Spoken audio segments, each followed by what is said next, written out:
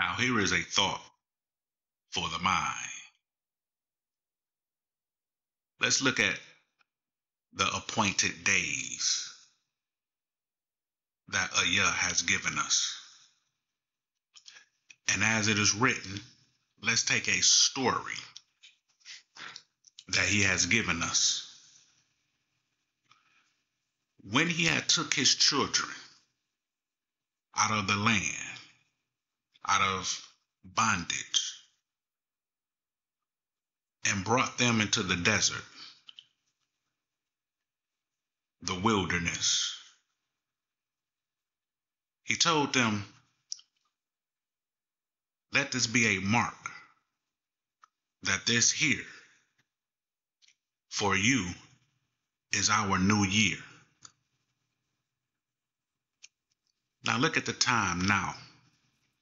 The new year is approaching. And that is a appointed day that he meets with his children and all who believe he exists. Now nobody know the day and time or the hour, the minute, the moment when he will return to claim what is rightfully his. Nobody know when he's going to show up.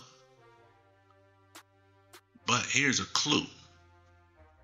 He said when he do come, he wants to find his people doing his will, his work.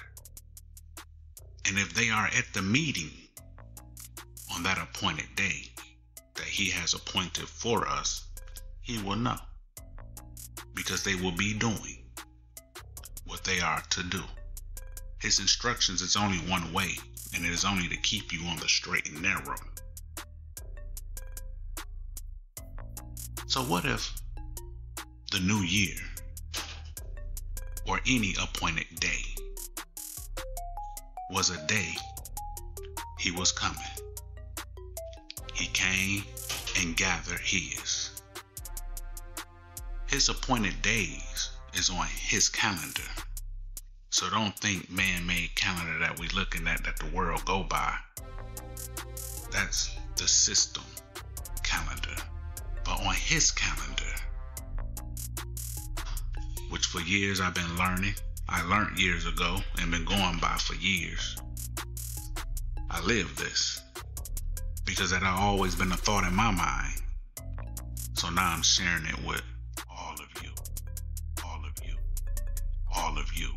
His appointed days, on one of them days, may be a day he come and gather us. That's a thought for the mind. Just another thought for the mind. Just another thought for the mind, for the mind, for the mind.